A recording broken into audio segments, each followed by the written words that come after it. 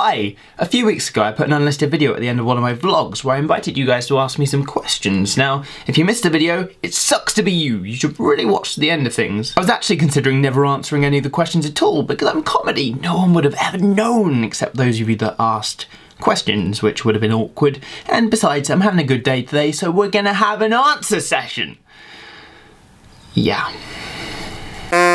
What's my favourite colour? Blue. Mario Kart or Pokemon? What sort of question is that? Pokemon! I grew up with Pokemon. Penguins or ice cream? Ice cream because you shouldn't be eating penguins. Most inspiring YouTuber? PJ because I love how creative his content is. Shauna and Tessa because I love their production ambition and just the scale of their work and how beautiful it generally is. And Barry Aldridge because he just does whatever he wants and doesn't care and just has a good time. Favourite Zelda game? Wind Waker. I have so many fond memories of sailing across the great ocean and the music that plays whilst you're doing so. There's just so much to do in that game, and the fact it's coming to Wii U in HD, pretty excited. Greatest adventure I've ever been on? Well, when I was free I wandered off from my mum in a massive shopping centre and got lost, did a bit of window shopping, and it was wild, it was crazy. All that time alone, all those people, all those legs.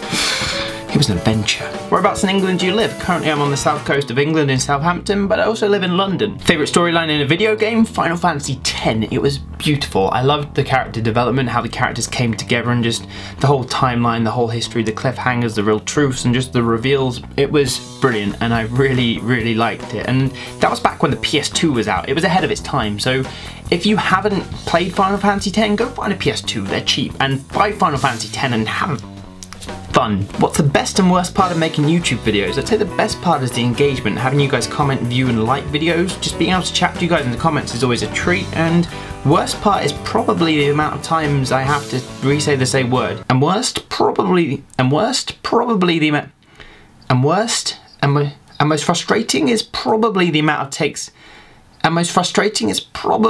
takes I require to get a line right in a vlog. If I could be any superhero or supervillain, who would I be and why? I'd be Superman, and I don't have to give an answer. I'd just be Superman because I really like Superman. Hey, I went out and bought all of the magazine covers from film magazines the other day for Man of Steel because they were collector covers and I have problems like that. Look, this is a cover of Total Film with Man of Steel on it that I showed you a while ago.